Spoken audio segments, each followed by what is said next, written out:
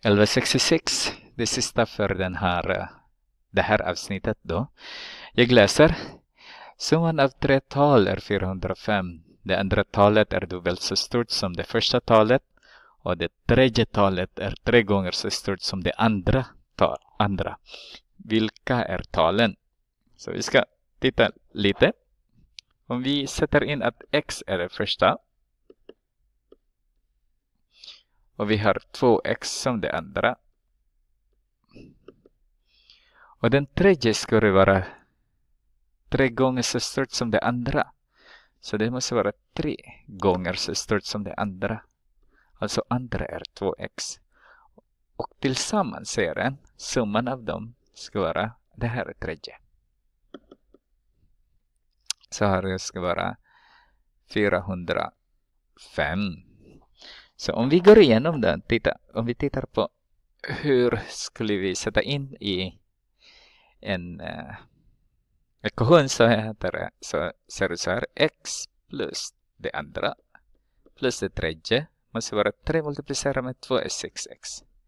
Är lika med 405. Förenklar ni vänsterled så blir det så här.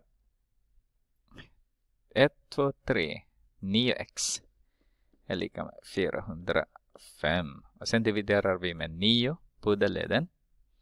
9. Så har vi x är lika med 36 är det 4.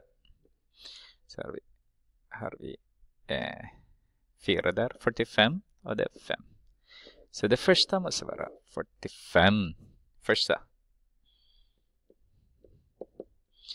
Det andra då.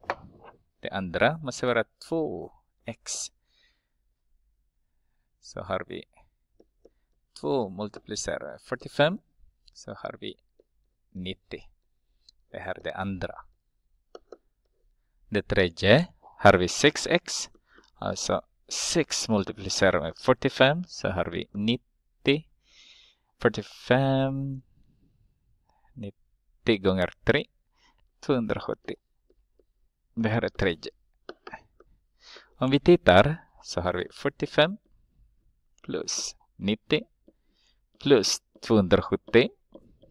Så har vi 5. 10.